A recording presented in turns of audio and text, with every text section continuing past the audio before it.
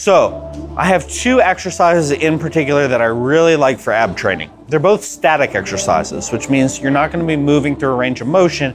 You're going to be holding a steady position for a certain amount of time. Now, it's important to remember, no matter what ab exercise you choose to do, you're focusing on that proper breathing and bracing. As long as you're doing that, you're going to be getting value out of your ab exercises. However, these two are my favorites because I find that they carry over the best for both aesthetics and for strength. So the first one I'm going to show you is vacuums. And I do these much different than most people. So most people, I think, when they say train a vacuum hold, they're not really flexing their core. They're just breathing all their air out and holding, sucking in, trying to pull their navel, their belly button towards their spine and holding that position. Now that's good because that's going to activate your transverse abdominis, which is the muscle that runs under your six pack and acts as like a natural weight belt, okay? It's going to provide that type of support that you need for heavy training, and obviously practicing that position is going to make your waist appear smaller. So it's beneficial in that regard. However, I think you can get a lot more out of this exercise if, while you focus on that same movement, pulling your navel in towards your spine, you're also holding a good braced position with good core activation. So I'm going to do the exact same thing. I'm going to find my core position, my braced position. I'm going to flex my abs, and then I'm going to suck in. All right? I'm sucking in, I'm breathing air out of my diaphragm. I'm trying to pull my navel towards my spine, and you can see there's much less of a difference in my waist. My waist doesn't look as tapered. However, this is an extraordinarily difficult position to hold, especially while you're speaking, so I'm going to stop. But what you're going to do is find that position, start your vacuum hold by breathing out of your diaphragm, pulling your belly button towards your spine. You can also think about pulling in a line from your hips, pulling in towards your belly button. That will accomplish the same thing. And you're going to hold that for time. Now for me, I'll try and go for 2 minutes straight. If I can't make it to 2 minutes because I'm tired from other exercises, I'll go as long as I can. I'll rest 15 seconds and then I'll try and finish out that 2 minutes. But again, I want to show you how it looks. I brace, I flex, and then I try and pull in. All right?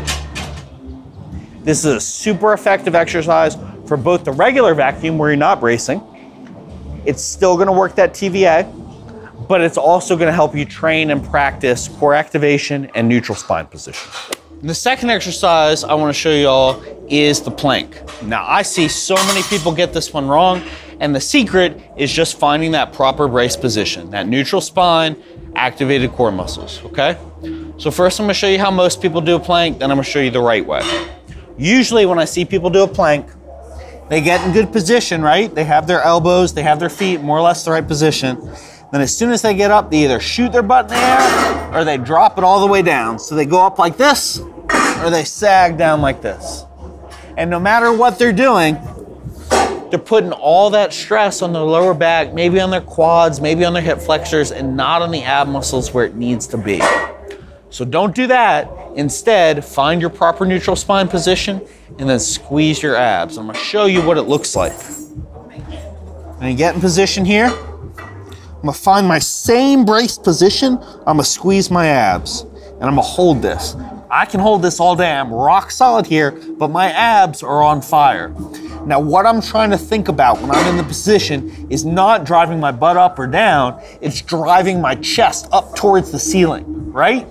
So when I'm driving my chest up towards the ceiling, that forces me to engage my abs. I can't do it otherwise. And it forces me to keep my spine in the right position, because if I drive my chest up, I can't shoot my butt up and I can't sink my butt down. It's very difficult, and you probably won't be able to hold it as long as you can hold a regular plank, but it's a much more effective exercise. Now again, I suggest that you do this one for time. It's probably not an exercise that you can add weight to, at least not at first. 2 minutes is a good starting point. If you can't do 2 minutes, then go as long as you can, take about a 15-30 second rest, and then try and finish out that 2 minutes. Once you can get to 2 minutes straight with good technique, then you can start adding weight. But keep in mind, you know, even I struggle with about 100 pounds for more than 30-45 seconds. So if you're able to load on 3, 4, 5 plates, you're probably not doing it right. And that's okay. You don't have to use a whole lot of weight to make this a really effective movement.